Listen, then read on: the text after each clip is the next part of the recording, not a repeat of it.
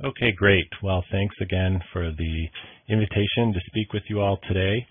As mentioned, I'm a senior consultant at Biologics Consulting, and we work with a lot of early stage clients of all sizes, and we work on a lot of areas of preclinical development, and I'm going to take the next few minutes to share some of the topics we frequently cover, some of the questions we frequently get, and perhaps some of the pitfalls to consider as you move along in preclinical development.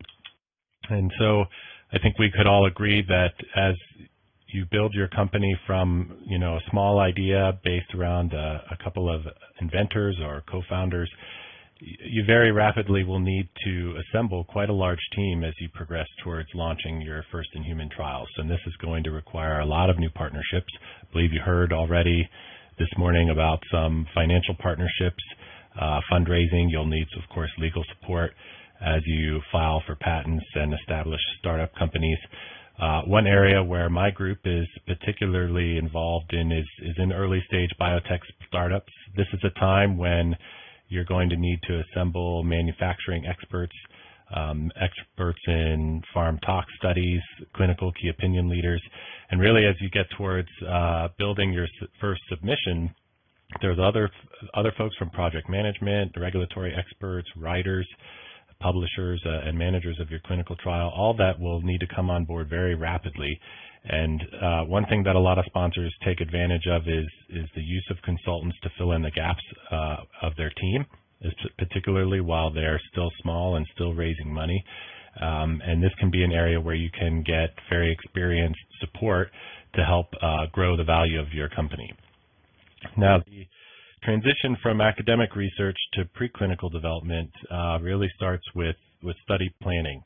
And this is a really important area that's very different from academic research in terms of how you plan studies and who the partners are involved as you execute those studies. And I want to walk through a few examples as we go through this afternoon. I'll start just with a few quotes here, some common pitfalls, but these are statements I've heard over the years as sponsors are learning to understand how to interact with FDA and how to plan out what they need for a first-in-human clinical trial. One example is the statement that our work was already published in Nature, so the FDA should have everything they need in our papers. So clearly I would advise against this approach. Nature papers are very high value and very supportive of your product, but publications alone are usually not sufficient to start a clinical trial, and it's important to understand the difference between study reports that go into a regulatory submission and publications that support the use of your product. Another example is to say, let's just wait and not plan on doing any more studies, and the FDA will tell us what we have to do. And this, again, is an approach I would strongly advise against. Because you will be able to get feedback from the FDA on your program along the way, but it's really up to sponsors to propose what they intend to do to support their clinical trial.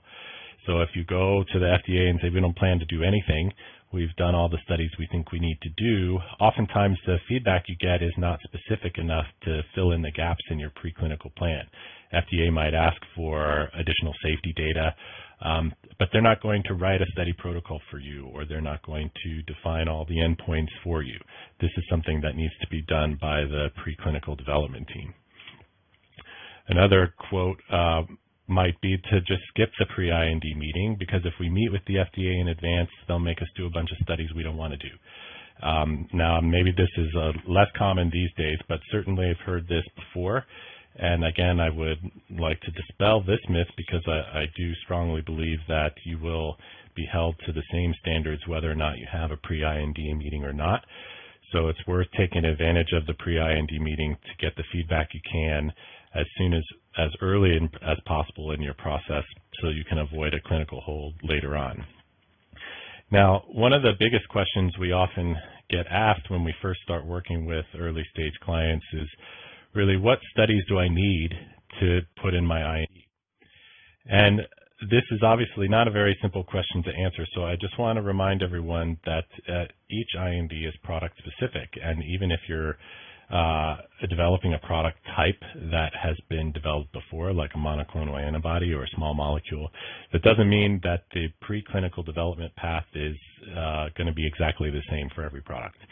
So this is just an example of some of the types of studies that need to go on prior to submitting your IND. I've divided it into manufacturing topics in yellow at the top, non-clinical farm tox topics in the middle in orange, and clinical and regulatory at the bottom in green, although I would point out that regulatory really, considering the regulatory impact of your studies is something to be considered by all disciplines.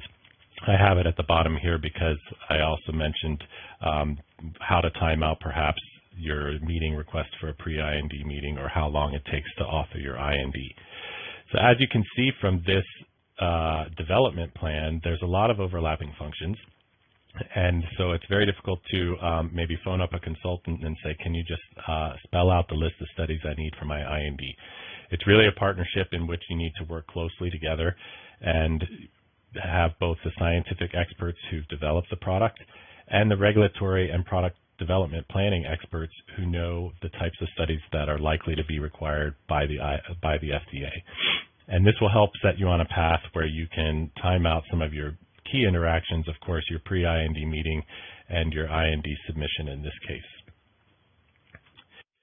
Now, another question we get often is when can we have our pre-IND meeting? What data do we need? How do we know that we're going to be ready for our pre-IND meeting? And a major, recommendation I would make is to wait until you've planned out the necessary studies you think are going to be necessary for your IND to start talking with experts and your investors about a pre-IND meeting. We often see sponsors arbitrarily set the date for a pre-IND meeting based on corporate goals or fundraising strategies. And while it's important to get FDA feedback to show your investors that you've had a pre-IND meeting and you're on the right path, you really only get one shot, and it's important not to rush into such a meeting. So I've listed some considerations here to think about in terms when you ask yourself, are you ready to go to the FDA to discuss your IND? So for pre-IND meetings specifically, I would suggest, that you complete lead optimization. You have a single clinical candidate that you're ready to embark on clinical development with. It's also important to understand that you've laid out all the steps for your manufacturing process. Oftentimes, sponsors are still in a stage where they are developing manufacturing processes, and that's okay when you meet with the FDA, but you should have an idea of how you can make clinical grade material before you start meeting with the FDA at the pre-IND stage.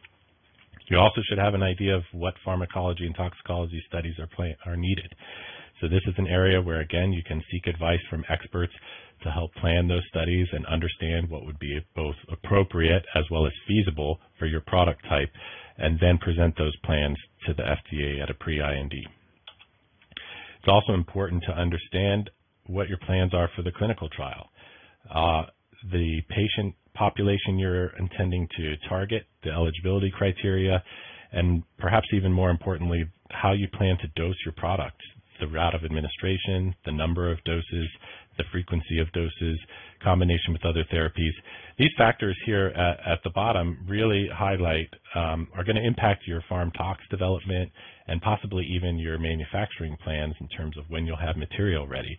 And so it's important to really approach this from all three disciplines, but to not rush into a pre-IND meeting without having thought through some of these issues very carefully. And so these are questions that I think you can get answered and get support answering by reaching out to experts who have done this before.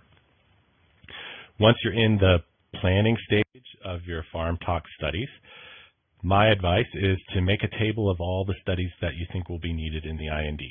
Now, this is something obviously you can't do on one slide, but we do often help clients develop farm tox non-clinical package for their IND, and I've put 4 categories here at the top in terms of in vitro pharmacology studies, in vivo studies, maybe some pilot PK or biodistribution studies, and toxicology.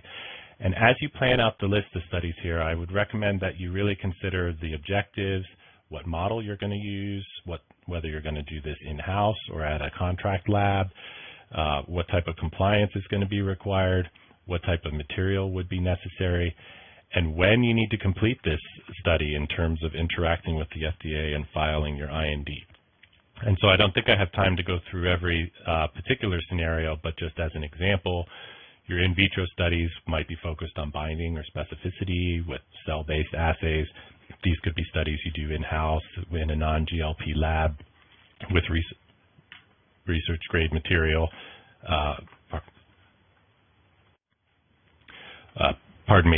And studies that you would be completing before meeting with the FDA.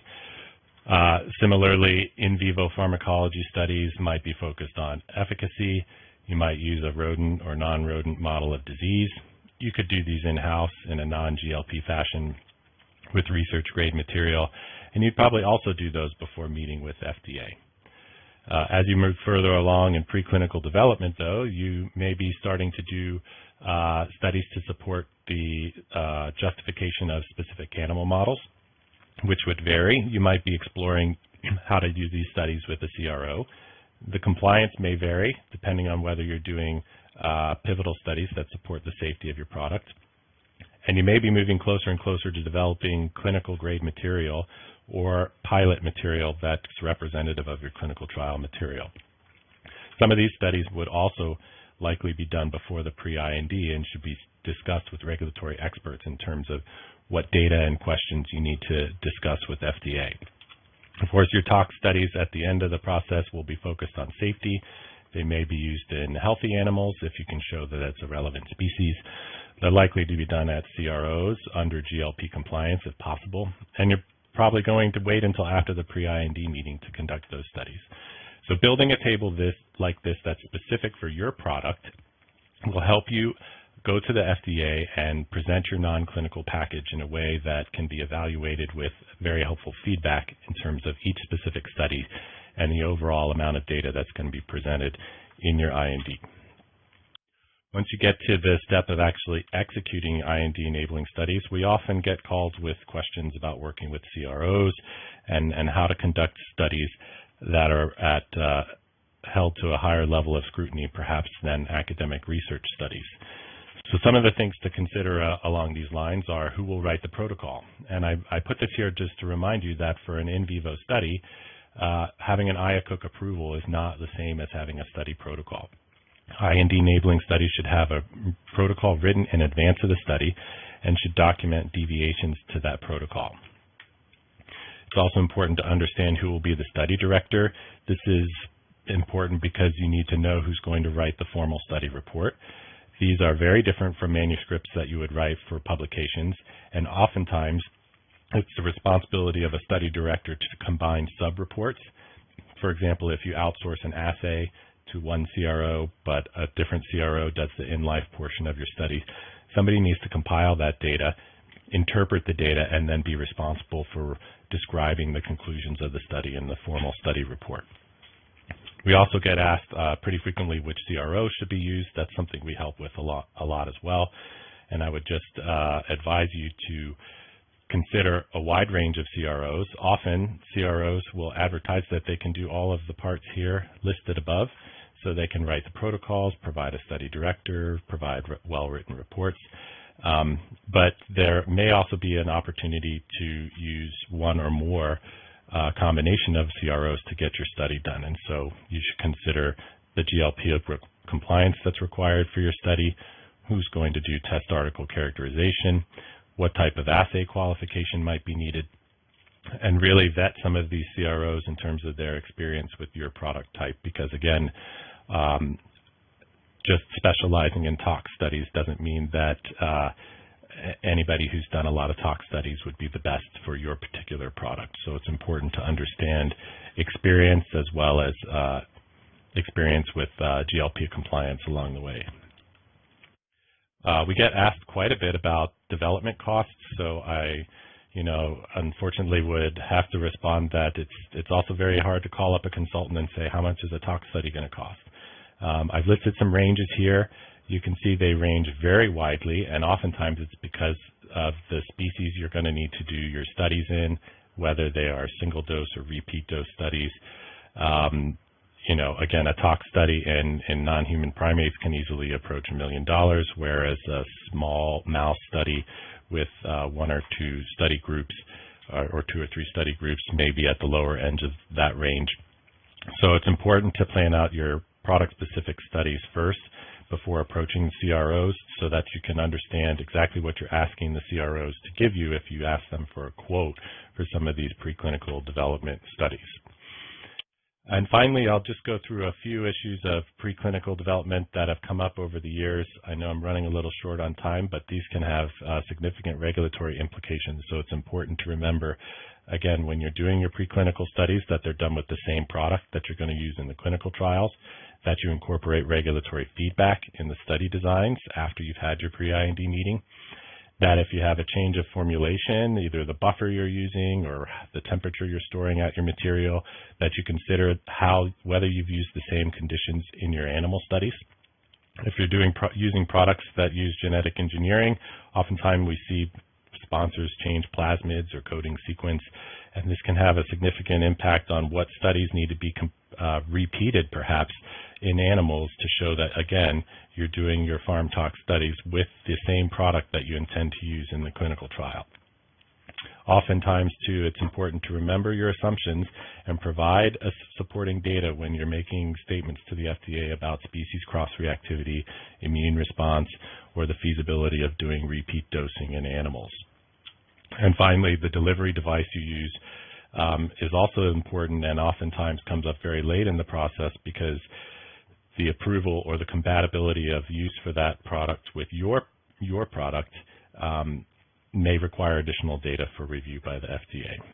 So I think I'm just about out of time, and I'd just like to remind you of the key players on the preclinical team. There's a lot of questions to answer as you develop these types of studies. So in addition to the core inventors and sponsors, you will need experts in preclinical development and manufacturing. You'll need to work closely with CROs. You'll need your financial and legal support.